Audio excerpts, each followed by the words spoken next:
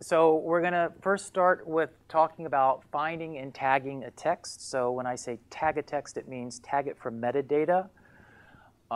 We've been talking about their different, remember that the big idea here is that we're creating an archive. All of you can create lessons, put it in an archive, but the problem is repositories can get full of junk. And the idea of openness sounds great, but it has to be curated. So we're talking about borrowing from kind of academic conventions of peer review as well as crowdsourced conventions and kind of building a hybrid. So that's where we want to go. So we need metadata. Janet brought up the idea, well, assessment. So assessment could be part of the metadata. How does this text function? How in the curriculum, how am I going to assess the student outcomes, so forth. We need to tag it for language. Obviously, the Germans want to go in and look for German texts and so forth. So we'll talk about that. We're going to then move into how to create a lesson. And you've just seen 2 lessons, 2 examples. There's no right way of doing a lesson, but it does crucially start with a text. And then, very importantly, how to choose a license for your lessons. So let me, and then, of course, after you've done all this and tested it out, we want you to share your FLLITE story back. That's the notion of creating a case study. So I mentioned at the outset the idea of Creative Commons. The power of open. Okay, so Creative Commons is actually a group of international attorneys who are developing what I like to call copyleft. You've heard of copyright, copyleft, haha. It's an alternative, a legal alternative to the existing international copyright system. And Creative Commons, and so of the C in the circle, it's 2 C's in the circle.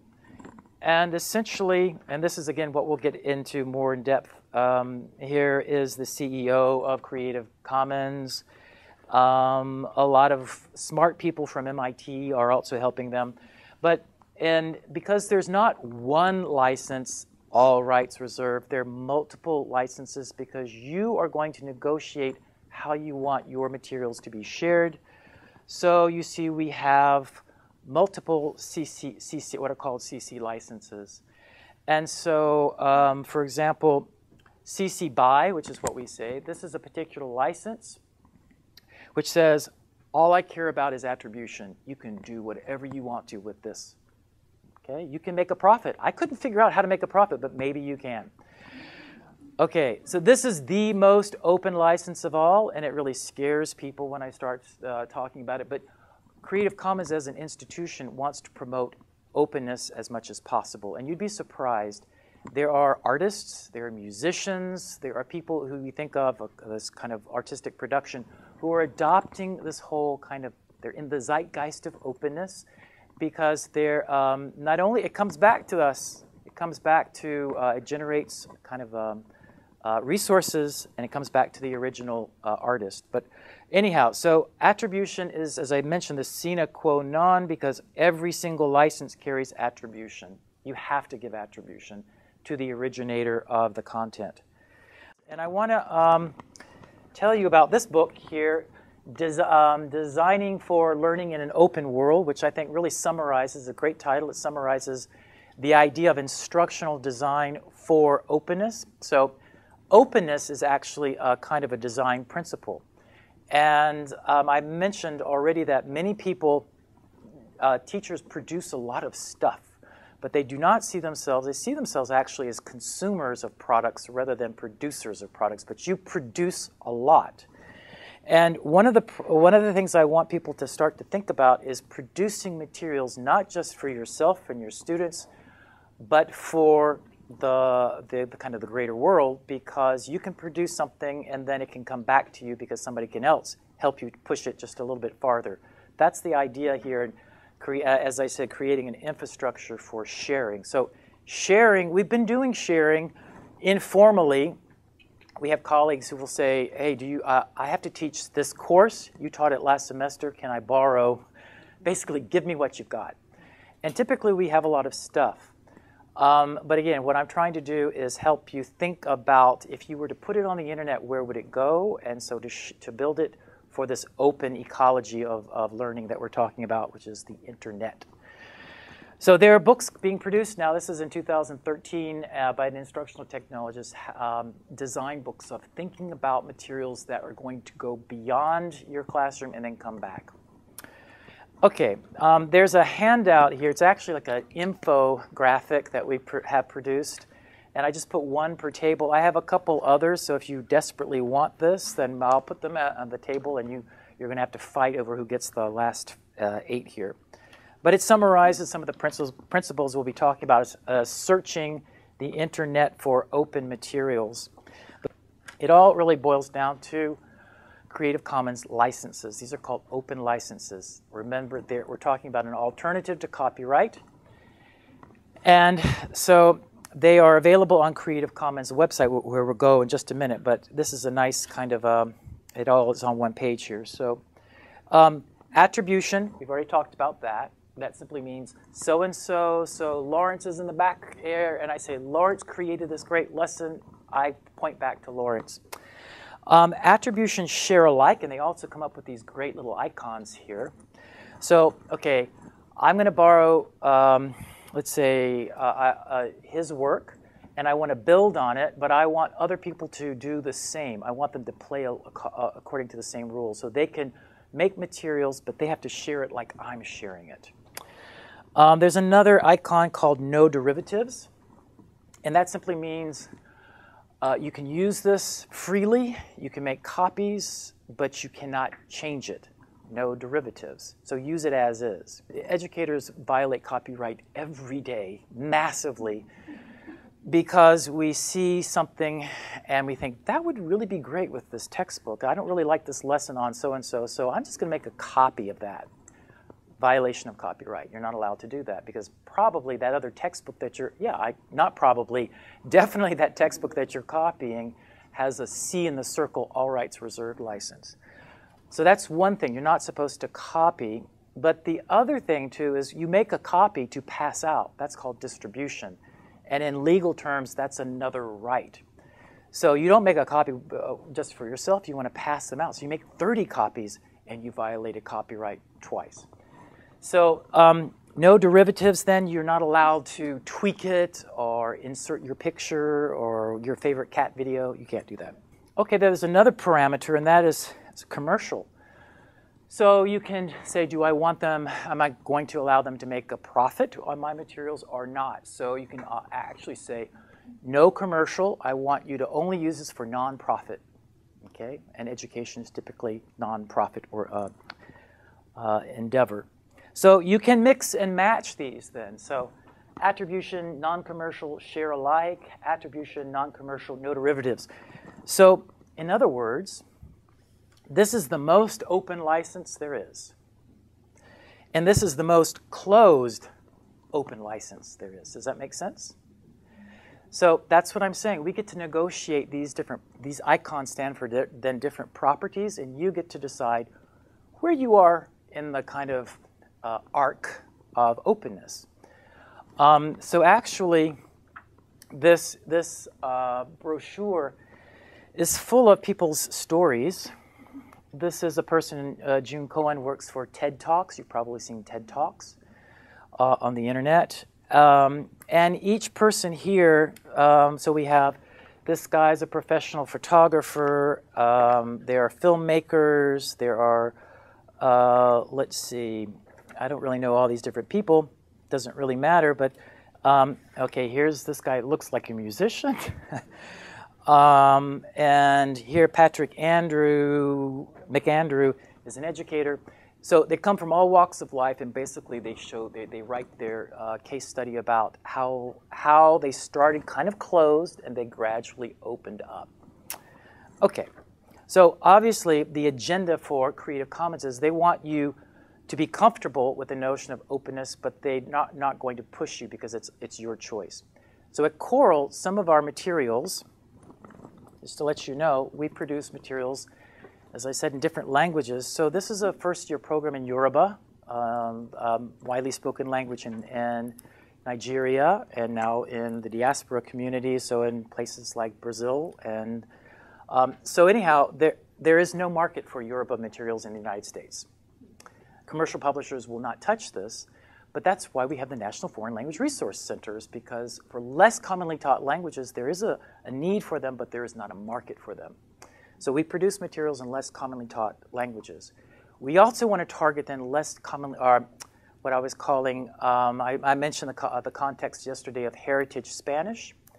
Heritage Spanish is an underserved population by commercial publishers, again, because they're marketing to the large group, but they're not quite right sometimes they can reinforce negative stereotypes and stigma for dialectal varieties, so they're not quite right. So there's a niche there for us to fill with creating materials that serve particular populations. So here, go back to the FLLITE. Remember, this is our website, so go up to participate, find and tag a text. Let's do that. So here we tell you a little bit about finding and tagging a text on the internet, but the place to go, I've embedded it in here, and you can't see it from up there, all this, the text there, but if you're looking on your laptop, it says, do you know that the internet search engines can be optimized to find openly licensed content such as text and multimedia? For example, CC Search is a web page maintained by Creative Commons. So click on it, let's go there. I think this is a really good thing to learn here today. CC Search is like your one-stop shopping place for open content on the internet. So this is a good thing to know. And you see there are different kinds of media and there are different kinds of search engines. Most of you are familiar with Google.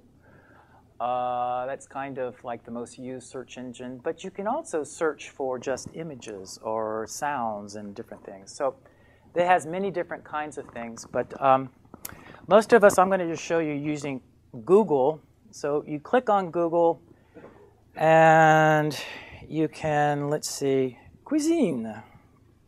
Okay, so what this does now is it's already been optimized to find everything that's showing up now has an open license. So you can click on that website or you can click on whatever the media is and it's going to be open, meaning it will carry one of those open licenses. So here's Google. This is the French site for Google. And down here we have conditions et paramètres. So it's going to be different for each of your different languages, but just Google will have some way for you to, the settings, right, to set the settings. So if you go to paramètres, you want to make sure it's recherche avancée or an advanced search. In other words, if you haven't gone to CC where it's already optimized for you and looking, if you're just on your laptop at home, this is how you search the open internet. You go to advanced search, and it's going to be almost always at the very bottom of the advanced search page. And in French, we're going to come to droit d'usage, right, which is the notion of copyright here. And now that you know about that copyright is a bundle, it's plural, non filtré, so it's not filtered by license. That's just everything. No, we don't want that. We're looking for something very particular. Libre d'usage, distribution. So here this means it's free. The rights are free, and I also have the right for distribution. Okay, yeah, that sounds good. Next level, same thing, but including for commercial. I can use it for commercial purposes. And then I'll just jump down to the end. So here, this is the most open of all, and that's the one I want. So when you do this, go to the bottom one, choose that link, and that's optimized for the most open of all. Okay? This gives you all the rights. Yesterday, a couple of people were saying, so where can I find text for heritage, Spanish, blah, blah.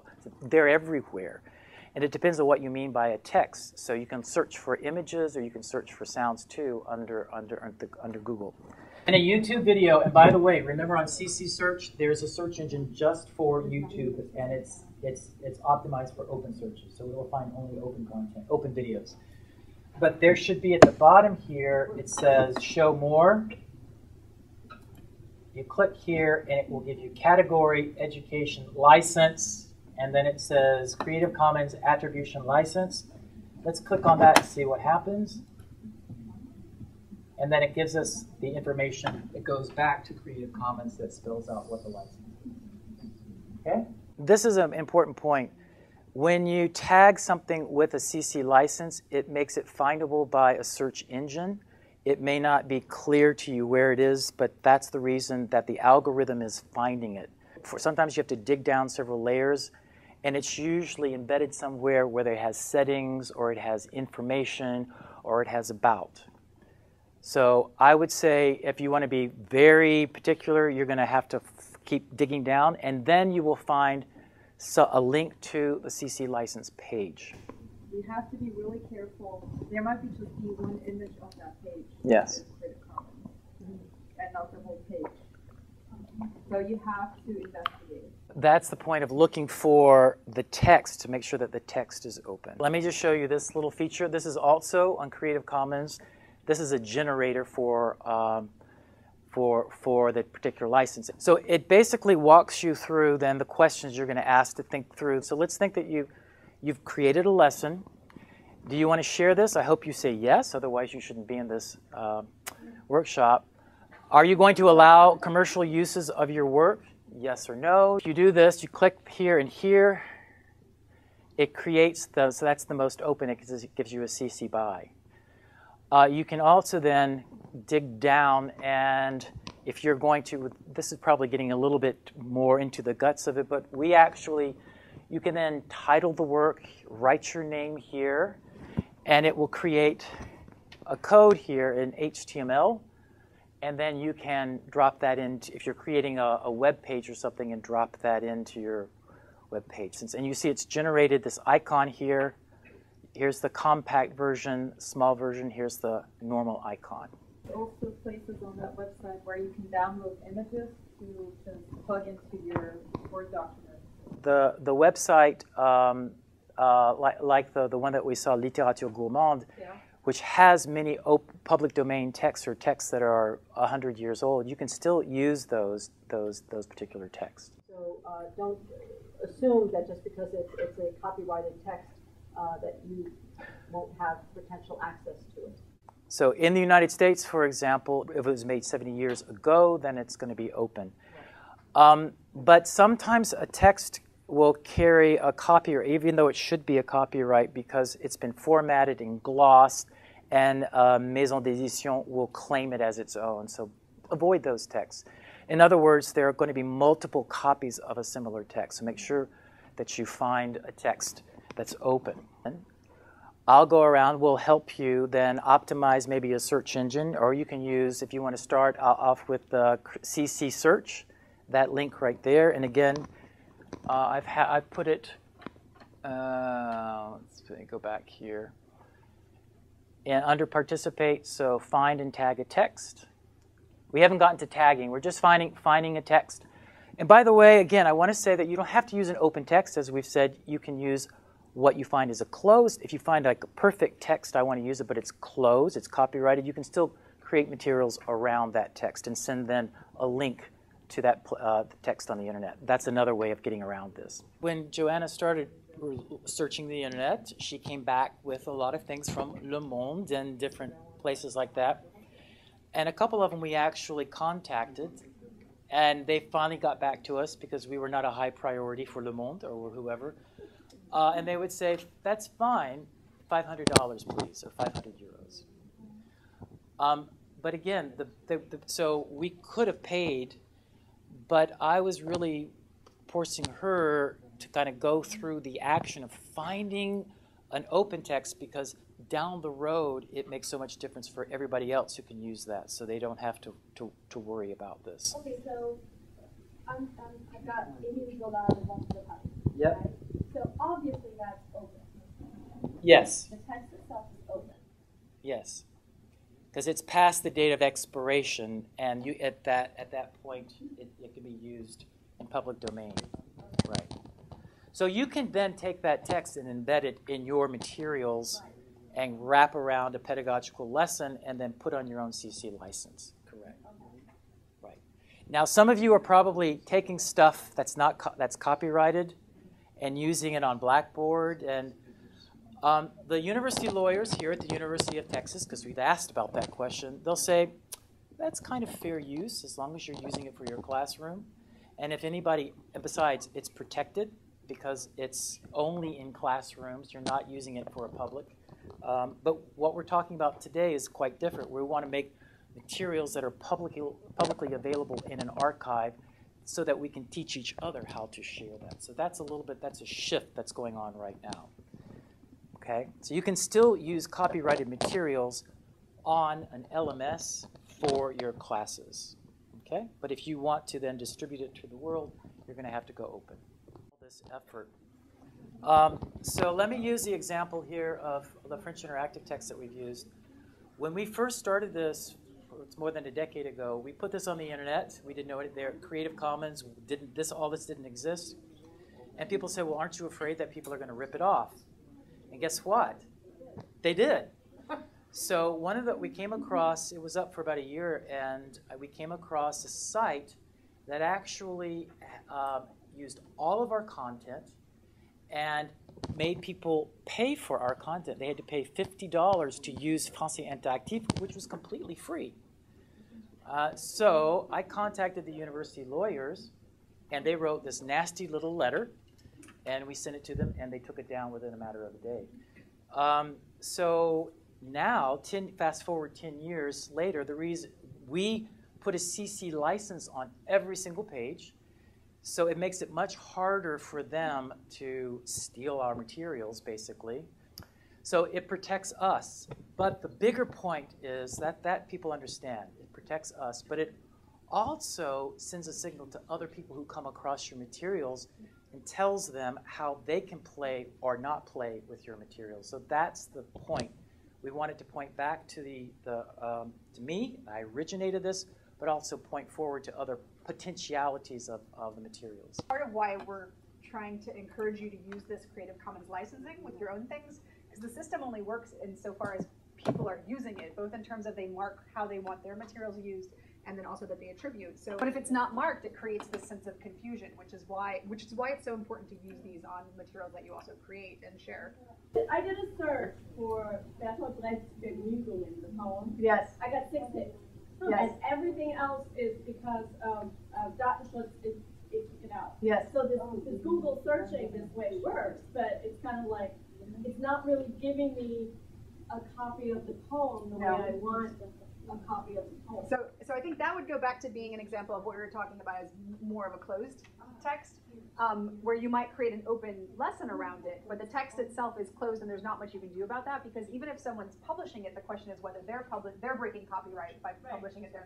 If I do it that way, if I'm going to create a link, then I can actually find the version that I like the best, and I'm going to link to that, and I don't have to link to the ones that are quasi-open, right? Absolutely, absolutely. But then also presenting as an alternative that there are other kinds of texts, probably not written by people like Brecht or Balzac, but nevertheless, I think a lot of the materials that Joanna works in the textbook are kind of off the beaten path as far as what we might look at in terms of literature, but that they are open resources. Either fan fiction sites sometimes are great spaces for that, and then everyday text that we've been talking about